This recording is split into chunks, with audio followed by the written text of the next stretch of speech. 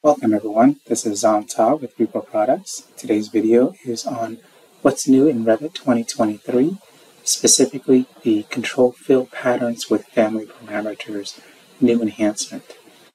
Here I am in Revit 2023, I have a Revit model open, and I have this family that I've built, which is a custom bench. And if we select it, we can see over here under Materials and Finishes, under Instance Parameter, I can click inside and switch it to something else now. Maybe, for example, I switch to concrete, and you can see that it'll get updated. See? And let's go ahead and update the other ones too. So one is concrete. Let's do another one, say diagonal small, and then do this one as being the shingle one, just for the heck of it. And so you can see how they get updated. So how did we do this? When you work with Revit 2023, select the family. And it doesn't have to be a new 2023 family. It can be an existing 2022, an older family. Once you open it up in Revit 2023, you can have that functionality. So I'm going to select the family. I'm going to click Edit Family to open it up. This is what the family looks like.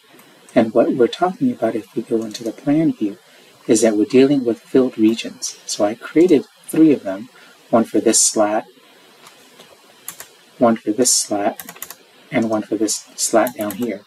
And if I select it, you can see, let's tab into it. You can select it, you can see that it's a filled region. And if we edit the boundary, it goes into sketch mode. You see the black lines that represent the boundaries. And when we finish it, if we go into the edit type window for that filled region, where it says foreground fill pattern, all I did was click this little button right here to associate the family parameter to a new parameter that I created called filled region 1 of 3, 2 of 3, and 3 of 3. And when I did that, if I go and go up to here, the family types window, you can see we have these parameters created. Filled region 1 of 3, 2 of 3, and 3 of 3. And if I click this little pencil symbol, you can see that it's a family parameter. That's the name.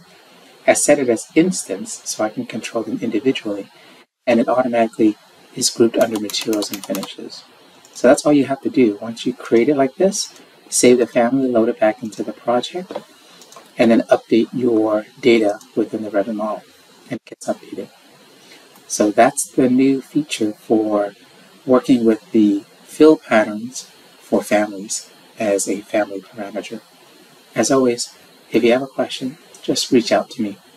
Other than that, thank you very much for watching.